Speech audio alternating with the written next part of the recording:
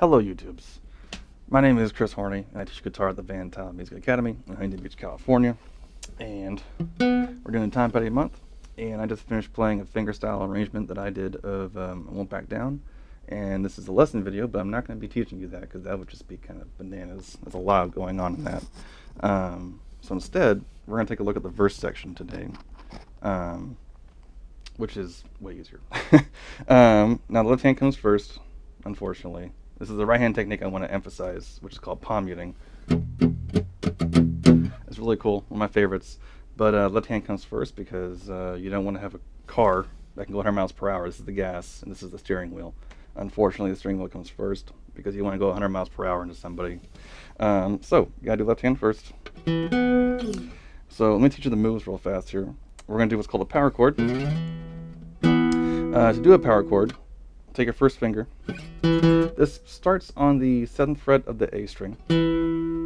And then keep that down as you take your third finger and you're going to put it on the 9th fret of the D string. Alright? This is called a power chord. And in general, you only want to hit the strings that your fingers are on.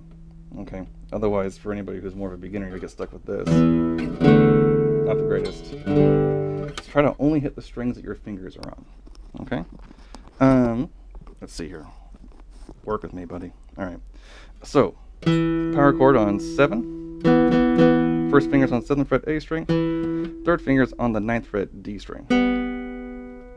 And then we're going to take that move, this chord, 2 frets down to your left. Okay, so now we got... Alright, the last chord in the verse, well in this section at least, do the same shape, 2 frets down, but also 1 string towards the sky.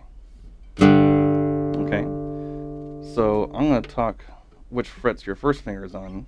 7th fret A string, 5th fret A string, 3rd fret E string. Okay, we're going to add 8th notes to that. So we got the counting is going to go 1 and 2 and 3 and 4 and 1 and 2 and 3 and 4 and 1 and 2 and 3 and 4. Yep, you got to go to that 3rd fret on the E string on the and of 4. So we got 1 and 2 and 3 and 4 and 1 and 2 and 3 and 4 and again 1 and 2, 3 and 4 and 1 and 2, 3 and 4 and the third time do the same thing, 1 and 2 and 3 and 4 and, but you don't do the and of 4.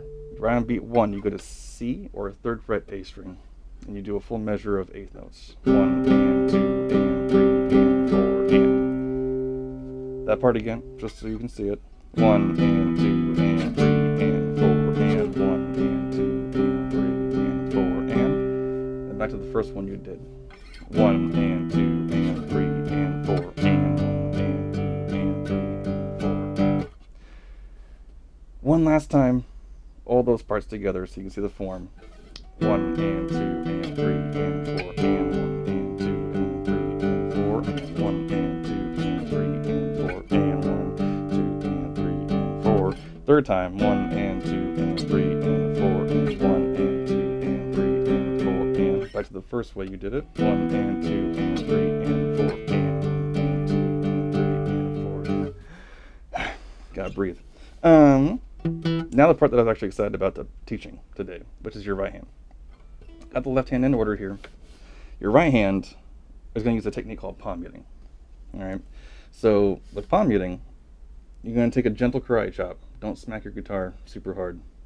Okay, but you're going to take this section right here of your hand, of your right hand, and you're going to put it towards what's called the bridge, in case you didn't know. So you want to get your right hand, in my opinion, as close to the bridge as possible while still palm muting. You get kind of more of a muffled, chunkier sound this way. Big difference as it turns out. We got not palm mute with palm mute. Okay. Now, to give you an idea, once you get situated here, I actually really encourage you to experiment and kind of hear for yourself the differences. So this is kind of a sweet spot. If you go back any further, then you get no palm muting. So right about here is what I want for this guitar.